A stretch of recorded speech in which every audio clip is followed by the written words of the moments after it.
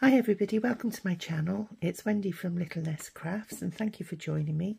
Hope that you're all well and that you're having a good week. I know it's only Monday, but I hope you had a lovely weekend.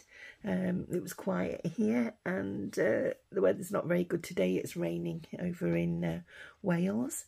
So I thought I'd do a video for Margarete Millers' Margarete Millers Collage Planner Challenge. So as I said before, it's week 13 and I've got the prompts here ready. As you can see, we've got number 1 is a stirring tool, number 2 is a dictionary page, number 3 is a line of poetry, number 4 is a label, number 5 is a path or road, and the bonus is circles. Now this is my second attempt at doing this video. I had got some gathered a few things together. I'll just leave that there so that you can have a look. I had gathered a few things together, one of them being my label, and this is the label I pulled out. It was this came from a lady that I get my French ephemera from. And I thought, oh, that's quite nice. The colours in it would have gone with, you know, what I'm going to be using, sort of autumn colours. But when I turned it over, I didn't realise it was a photograph. And there's a lovely house martin.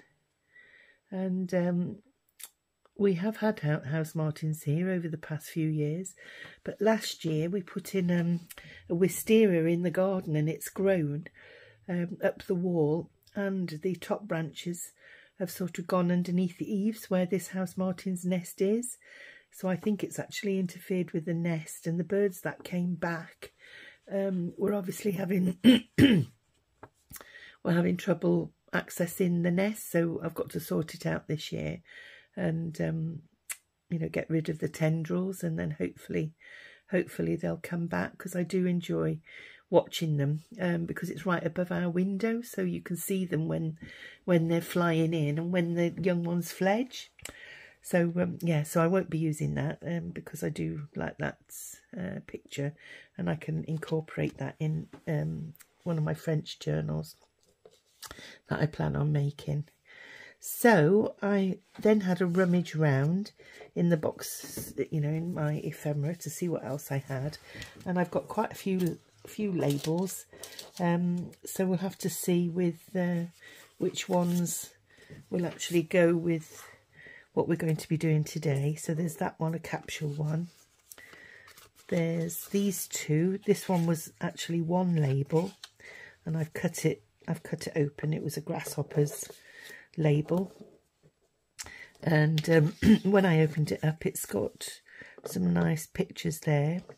So I don't know whether we can incorporate that. And then there was this label, which is quite a nice colour. And then there's this one, Tendency. And there's this one. So I'll keep those to one side, and we'll have a look to see which ones will integrate with the collage that we're going to be doing. So the first prompt was a stirring tool. And what I've done is I've cut this out ready just to save time. Don't know if any of you know what it is. As I've told you before, I do keep bees, and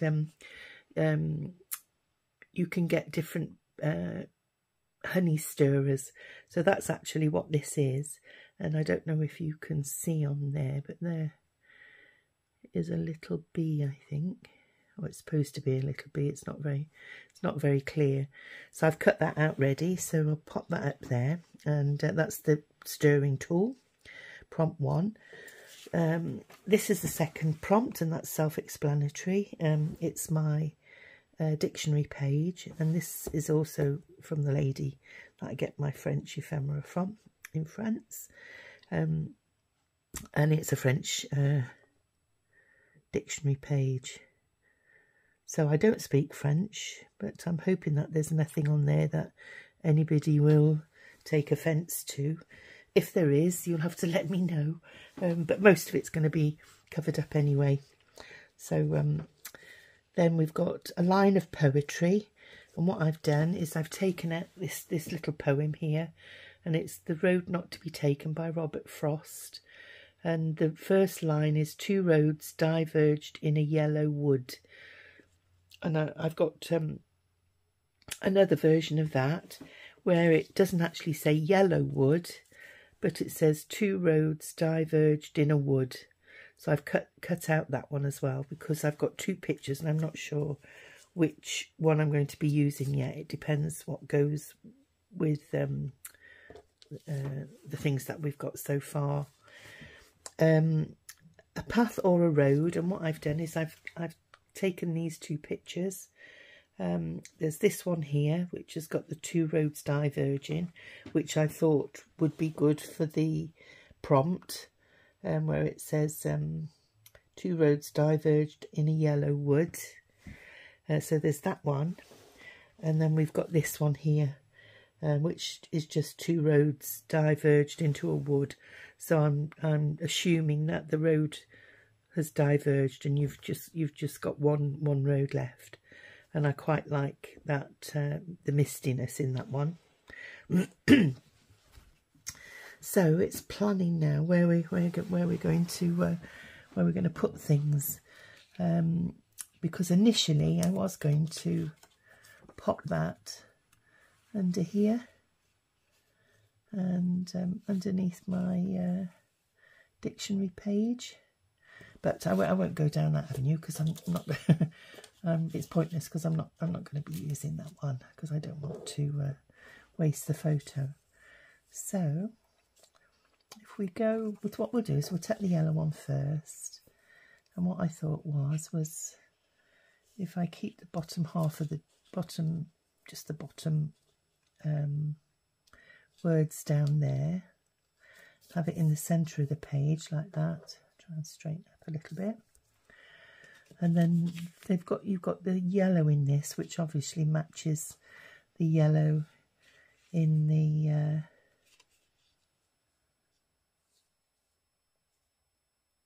matches the yellow. Maybe I could do something like that and cover those words up there, keeping that white line down the side of there. I could actually bring that a bit lower even then. We'll take that a bit higher. So you've got the white line coming down on either side there. And then, oh, I didn't mention the bonus, which was circles. And what I've done is I've cut out a little picture. I've made it smaller, and it's of some crop circles in a field. So I thought we'd go with those. So, line of poetry. So I could tuck that.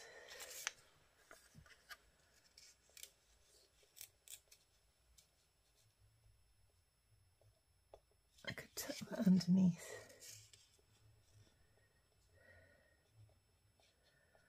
I have that to there. Tuck it in a bit more so it's a bit closer.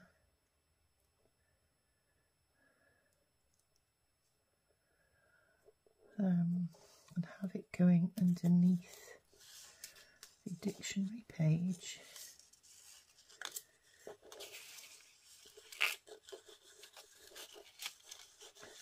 Oopsie-daisy.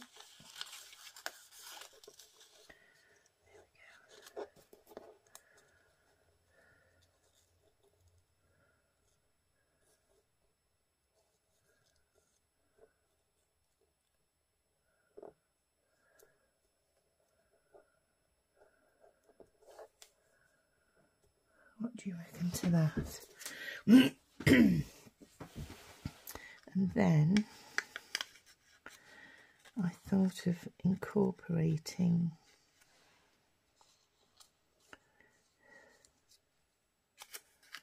maybe this.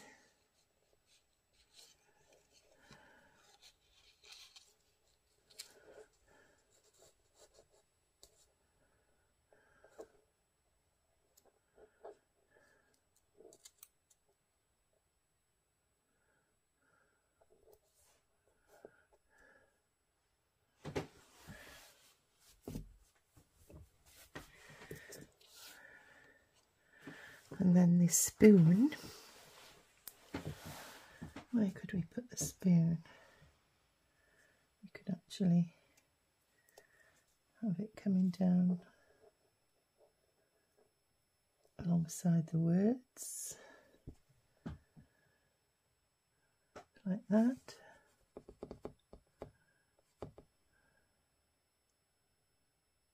Yep. So take that back up there. We'll take this one off. Take that one off. I quite like those there, but we'll replace them for this one.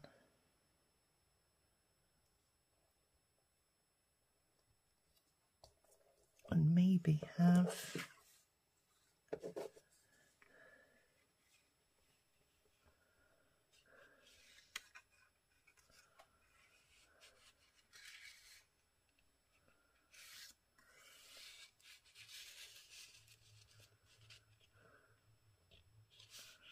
no.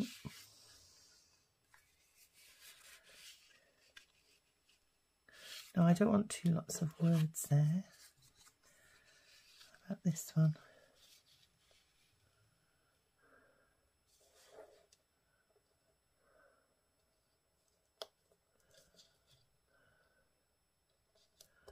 I come up a little bit at the top corner.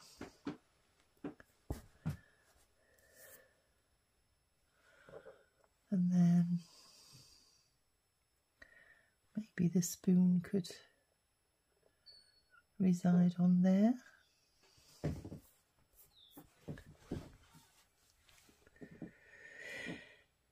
Choices, choices.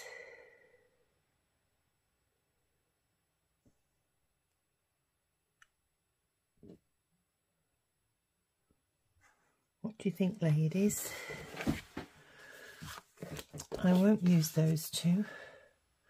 I'll keep them for another day. So it's either that, or we've got the big long one.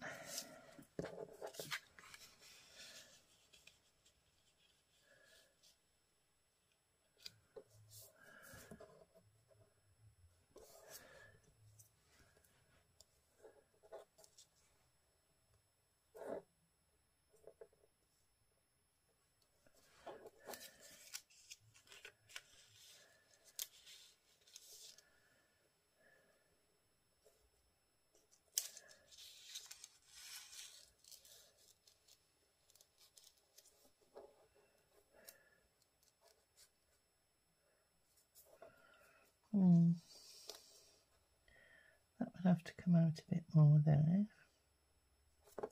which does actually show more of the circles off, which I quite like.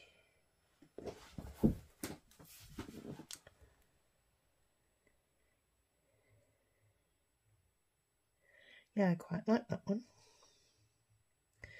Let's just swap it for the yellow one.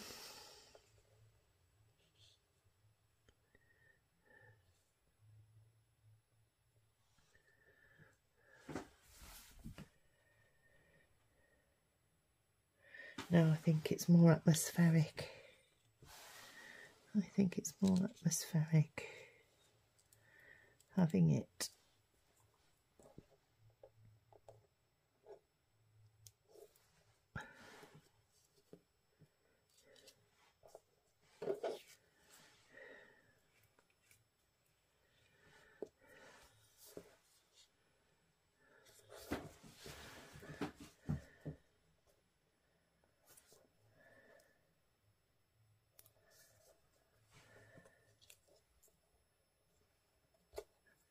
Quite like the spoon on there actually. Oops.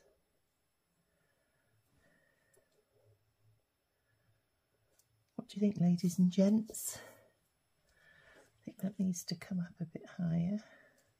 I was going to do that, wasn't I? Maybe I could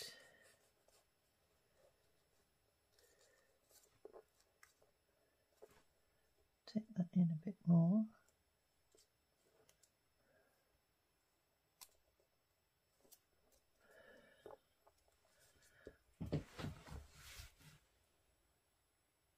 Yeah, I quite like that one. We'll go with that one, I think, rather than overthink it too much. You have to let me know what you think. But what I'm going to do is I'm going to leave it as a tuck spot, and I'm going to put the whole poem underneath, so it's tucked inside the pocket there. I'll just get my glue, excuse my arm, and let me just glue things down a little bit just to anchor them, so I don't lose where they go. Where's my tweezers? Oh, typical, isn't it? I've put them down somewhere and can't find them now. There we are. Never mind. So if I put that down there.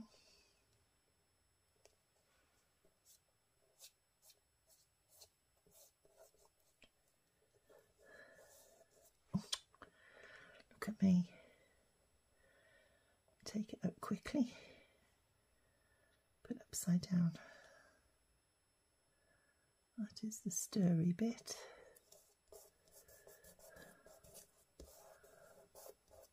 There we are. And then I'll just put a smidgen of glue underneath there just to hold that in place.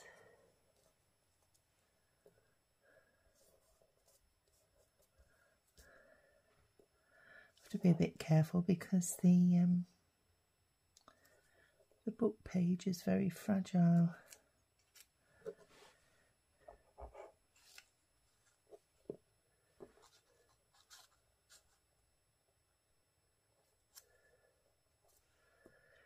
There we are. And then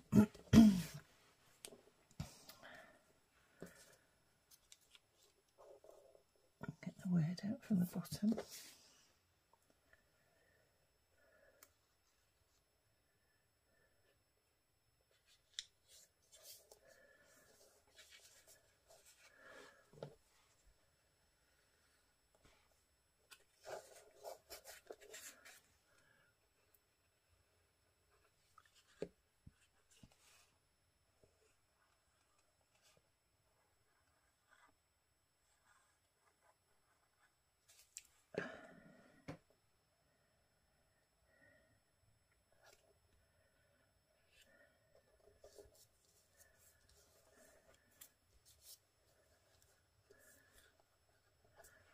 Are we straight? No, we're not. There we are.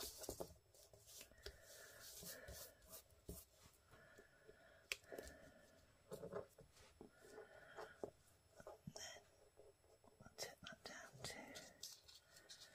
Take it down so it's level at the bottom here.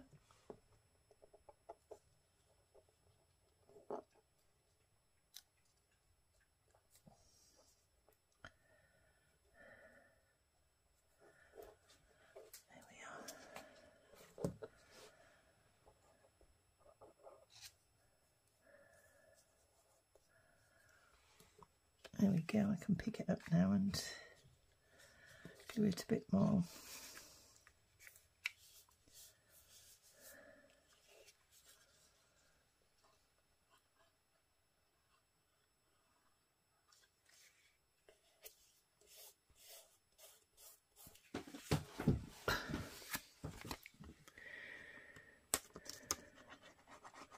So I do hope you're enjoying the Margarete Millers challenges. I am new to it, and so it's a bit of a learning curve. So we'll pop some glue right way over the back now.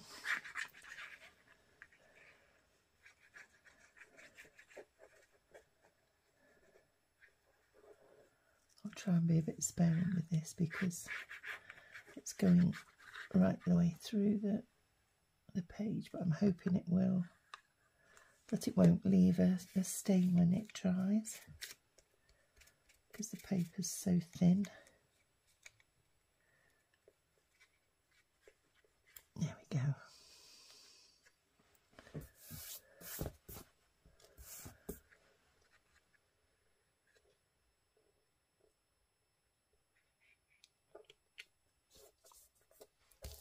we are.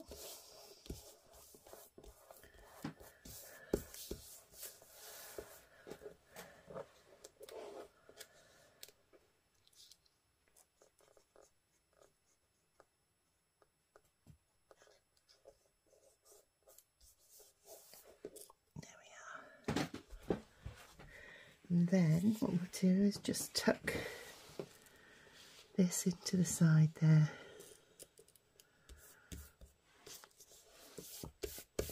So that if we want to read the whole poem, we've got the whole poem. What I will do, I'll put a little tab on the side just to make it so it can tuck right in. And I haven't got anything handy, I don't think, at the moment. That's of the right colour.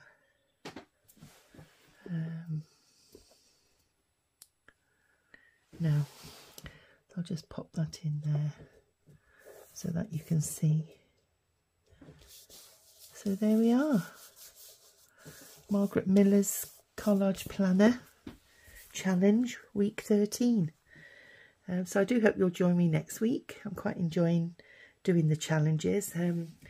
I'll also tell you, I am actually involved in Rachel and Bella Crafts collaboration, and what I will do below this video, I will leave information of the link if you would like to join us and follow along. What happened, I'll tell you about it briefly, but Rachel and Bella Crafts and Angela Kerr got together and they've done this collaboration, and it's lasting from the 15th of March right up until the 15th of April. And there's going to be 2 crafters, 2 designers every day posting up a video on YouTube of things that they have made for the collaboration. Now Rachel and Angela have designed 2 kits. They do complement each other. Rachel's got half of the kit on her shop, and Angela's got the other half of the kit in her shop. And there's about 70 pages in total, so it is a bumper kit, and there is 40% off at the moment. So if you're interested and you want to follow along, as I say, the 2 videos will be coming out every day, and if you watch the videos, if you wouldn't mind giving them a like and leaving a comment. And what happens then is at the end of the month, a week later, once the collaboration is over, Rachel will be doing a draw, and lots of the crafters that are involved have donated prizes. So there'll be lots and lots of prizes on offer. So if you'd like to have the opportunity to win a prize, then as I say, leave a like and a comment on each of the people taking part who are doing the videos, and you'll be put in the draw. I'll leave all the details below this video in the information box below the video, and there is a link tree that Rachel's done, and if you click on the link tree, it's hashtag journal jigsaw, and that will take you to the main site where you will find all of the collaborators, all of the participants. Details and videos will be posted up there, so you don't have to go trawling through YouTube to look for each of the designers that are taking part. So I do hope that makes sense, and as I say, I do hope you'll join us and follow along, and I look forward to seeing you there. My project that I'm going to be doing is coming up on the 11th of April, so I do hope that you'll take 5 minutes out or half an hour to watch my video and leave me a comment. That would be much appreciated. So thank you very much, and have a good week, and stay safe and take care. Bye then.